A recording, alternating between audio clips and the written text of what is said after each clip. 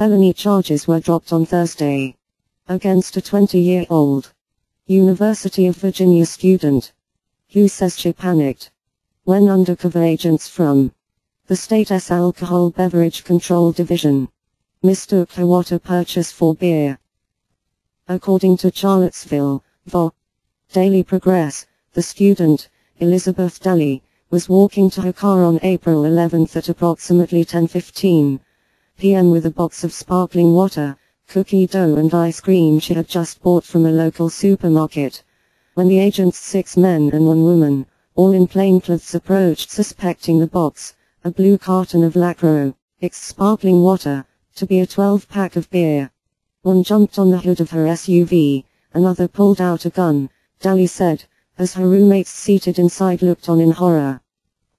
They were showing unidentifiable badges after they approached us, but we became frightened, as they were not in anything close to a uniform, Daly wrote in an account submitted to the court. I couldn't put my windows down unless I started my car, and when I started my car, they began yelling to not move the car, not to start the car. They began trying to break the windows. My roommates and I were terrified.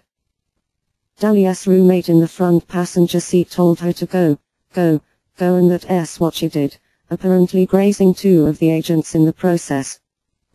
The students called 911 as they left the parking lot, police said, and were pulled over by another agent, driving a vehicle with lights and sirens, Charlottesville Commonwealth Attorney Dave Chapman told the paper.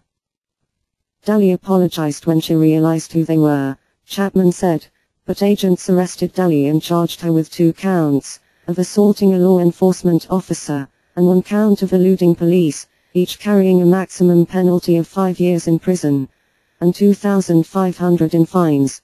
She spent the night in Albemarle Charlottesville Regional Jail. This has been an extremely trying experience, Daly wrote. It is something to this day I cannot understand, or believe has come to this point. Either can Chapman. It wouldn't be the right thing to do to prosecute this, he said. Nonetheless, Chapman stood by the agent's decision to file charges, citing faith in a process that yielded an appropriate resolution. You don't know all the facts until you complete the investigation, he said.